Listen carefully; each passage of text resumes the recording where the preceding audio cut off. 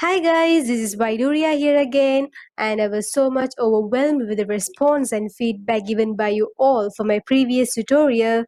Also, there were so many suggestions given on improving further, and I'm working on it. Hope you all are really getting use of this. And still, if you haven't subscribed to my channel, please do subscribe. And today I am here to explain the concept of opportunity cost together with the principles associating with it. And in my previous session, I've told that I would be explaining this concept more detailedly today. Before that, let us look up for a small overview. Human beings in the society are having unlimited wants, of which the resources requiring to fulfill such unlimited wants are limited. Such limitedness of the resources gave birth to scarcity.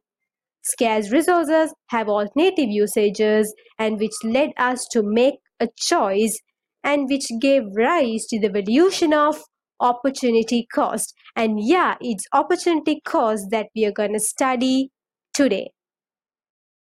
Before that, let me ask you some questions. What would have you done if you haven't chosen economics? What would have you done if you haven't chosen watching a movie in your free time? What would have you chosen if you haven't ate rice for your lunch? Right now, you would have your own answers in your mind, isn't it? Yes, such answers are the opportunity cost.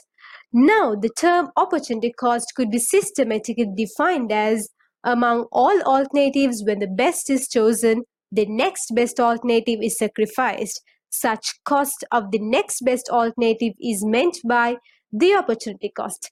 Let me explain it to you more economically with an example.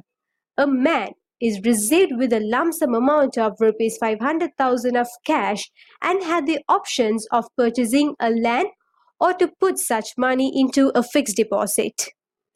And if purchasing a land serves the best interest for this man, he would have to sacrifice the amount of interest to be received from the fixed deposit. So, what we could conclude is that the opportunity cost of buying a land is equal to the interest which he would have been paid on a fixed deposit, even at a higher interest rates.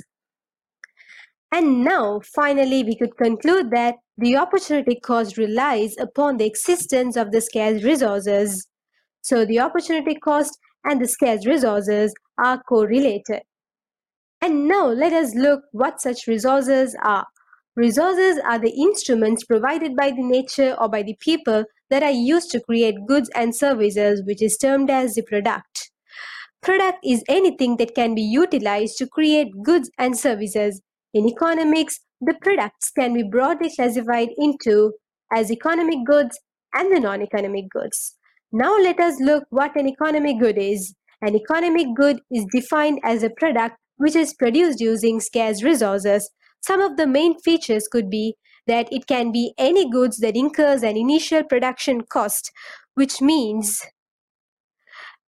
an initial value of capital is invested to undergo the production process. The second feature is that any good that the purchaser incurs a price to get it. It means that if the consumer indeed to purchase a product, a certain value of price should be paid. The major examples could be a car, the fabric, and the buildings. And the third main feature is that the economic goods incurs an opportunity cost. That's because such economic goods are produced using scarce resources.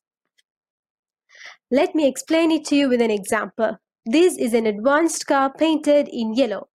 But what this car is really made of? Yes, it's made up of metal parts. The metal has various usages apart from only producing a car. So at this moment, the next best alternative of metal is sacrificed for the production of this car. So thereby it proves that economic goods incurs an opportunity cost. At this point, I would like to relate another important scenario, which is that sometimes economic goods are provided to some parties free of charge. The major examples could be of the free healthcare, free education, free uniforms, etc. However, we doesn't say such resources to be free goods. That's because The party who provides will incur an initial production cost to produce such goods. Even though such products are given free of charge to society, such products involve within a production process and the owner of such goods will incur an initial production cost. Therefore, such goods are termed as economic goods. After the complete description and explanation of economic goods, now you would have easily captured what a free good is. A free good is a product which is not limited when it is supplied, hence it have an unlimited supply at zero price, which is simply comprised of natural resources.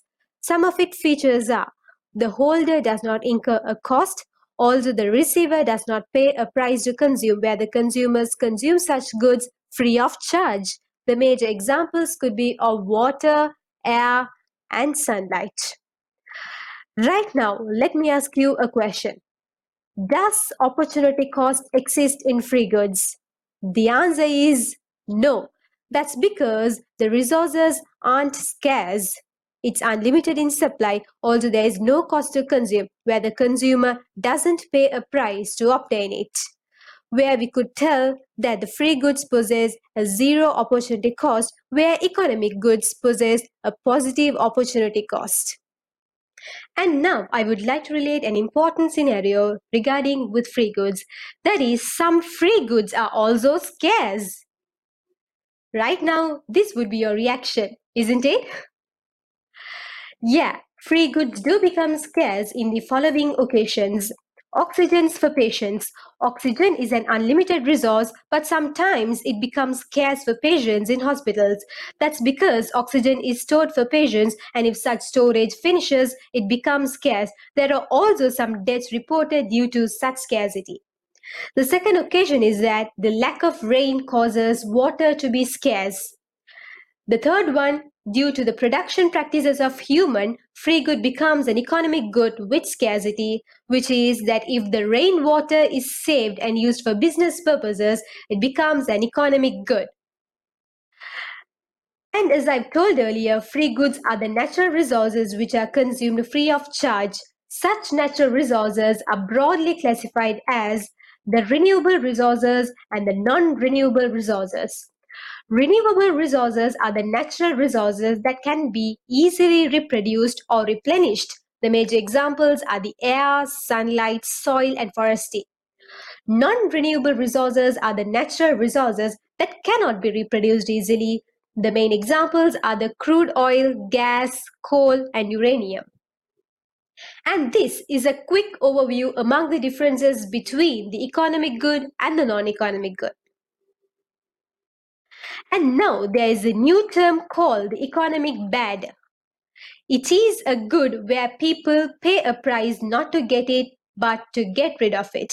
The main examples could be of the disposal of garbages, where the people pay a certain amount to the health industry to clear out the garbages from the place they live. This is the economic bad. And the other example would be of the waste materials, and the same scenario applies here too. Now let us learn some additional concepts, namely the excludability, non-excludability, rivalrous, and the non-rivalrous. Excludability is that the people will be excluded from the consumption of the product if a certain price is not being paid. The examples are the private goods such pills and syringes, and the club goods such the patent-protected knowledge. Non-excludability is that the people will be non-excluded from the consumption of the product even if a price is not being paid. The examples are the common goods such universal healthcare and the public goods such public information, pandemic preparedness, national defense, and streetlights. Rivalrous is that where two or more people cannot consume the same product at the same time, and the main examples are the private goods and the common goods. Non-rivalrous is that where two or more people can consume the same product at the same time, and the common examples are the club goods and the public goods. And therefore, in conclusion, the concept opportunity cost and scarcity connects with each and every aspect, revealing that such concepts are mandatory for the society to handle and minimize economic problems. And thereby, the session comes to an end. Keep watching my videos, and any comments, suggestions are warmly welcomed on the comment box. And if you still haven't subscribed my channel yet, please do subscribe. See you guys with the next video. Thank you.